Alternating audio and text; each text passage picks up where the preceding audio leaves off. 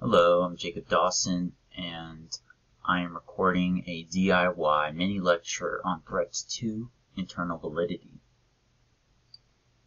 So there are many threats to internal validity, and I've just chosen one to talk about, and mine is the manipulation threat to internal validity.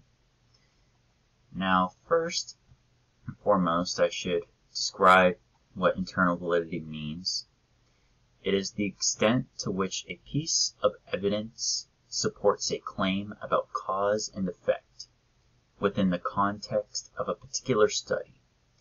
It is one of the most important properties of scientific studies and is an important concept in reasoning about evidence and more generally. Now, for manipulation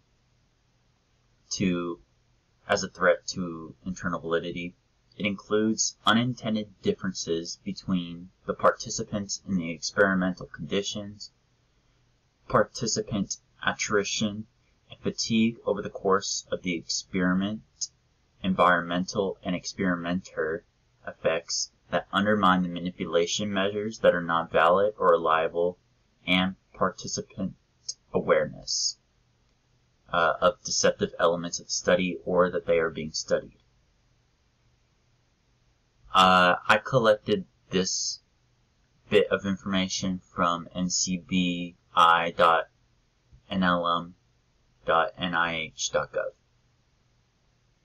Furthermore, on manipulation in accordance to internal validity, manipulating an experimental design can alter or reduce many threats to internal validity, and one of them is experimental manipulation. This is when the researcher manipulates an independent variable in research. The researcher applies an intervention for the treatment group during the research period. I've collected this bit of information from formpl.us. So, to conclude this, manipulation is a form of threat to internal validity. It can ruin or flaw a study purely through the use of manipulation. And thank you.